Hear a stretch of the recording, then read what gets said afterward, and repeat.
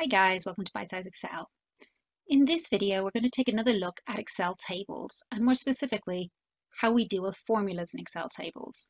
Now, while Excel tables have a number of benefits, such as keeping your headings at the top when you scroll, adding new data in when you go to the end of a column, or easily adding a new row by hitting Tab, one of the other key benefits of tables is that you can make your formulas really consistent. But it is important to understand how formulas are structured in tables because it is slightly different to how you might be used to seeing them. So this example is the same example we used in the previous video of a stock list. And what we want to do is put in the inventory value by multiplying your unit price by our quantity in stock. Now, obviously, in a normal formula, this would be your cell reference multiplied by your other cell reference to give you your value. However, when you do it within the table, it does look slightly different. So we hit equals, we select our unit price, and you'll notice that the formula comes up with at unit price. Basically, it's using the column heading, and then when we hit multiply, it's by the other column heading. And when we hit enter, it will automatically fill down the entire column with the same formula. However, each cell will point to the corresponding row, making your formula consistent across the table. Also, if we go to the end and add in another row, your formula here will just copy down for you. So there's two ways in which we can do our formulas. We can do it like I've just done, where you click on the cells to put in the formula, or we can do it by opening a square bracket, selecting the item that we want. In this instance, it's item sales last quarter. Hit Tab to complete and close the brackets. And we want to multiply that by our unit price. So open our brackets, unit price, Tab to complete it and close our brackets. And once again, when we hit Tab, it will automatically copy it down. Now, within our table, we can also refer our formula to either our total row or our header row. So in this instance, we want to find out what percentage each sales value is of the total sales. So for that, it's equals. We want our sales value.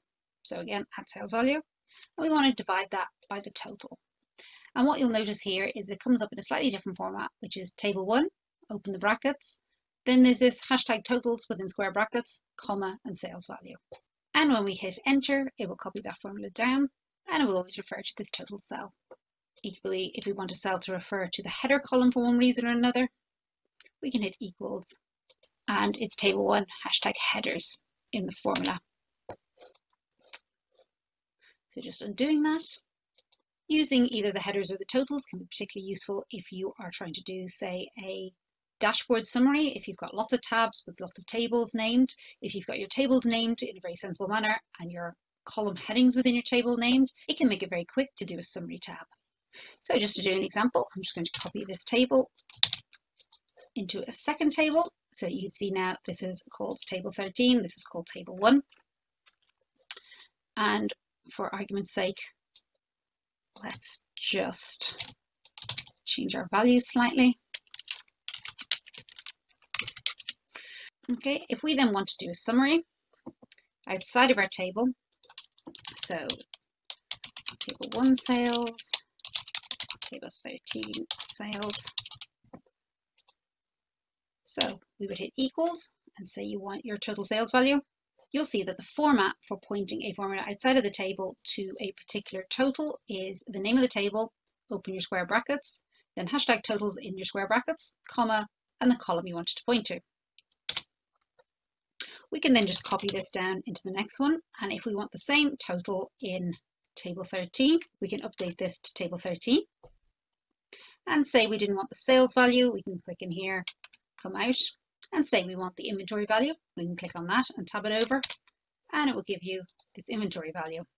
If you have a lot of tables that are named in a very specific way and you want to create a summary dashboard, this can be a really quick and handy way to do it. So that's just a quick introduction as to how you might use formulas within tables. In my later videos, I'm going to take a look at some of the other options that you can use in Excel tables and some of the advanced functionality. If there's anything particular that you'd like me to cover, please do let me know. I hope that you found this brief introduction useful. Please do like and subscribe, and I look forward to seeing you in a future video.